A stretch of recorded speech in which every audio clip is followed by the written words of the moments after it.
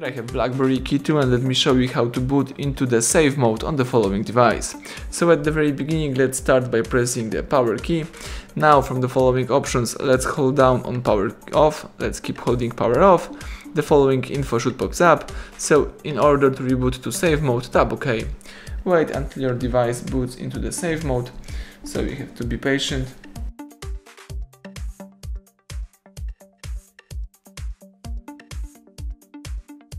Excellent, as you can see, this is the safe mode of BLACKBERRY Key2 right here. So now you can use it, so you can check out how your device works without the third-party apps, or you can also quit this mode and press power key, choose restart. Let's wait until your device boots into the normal mode.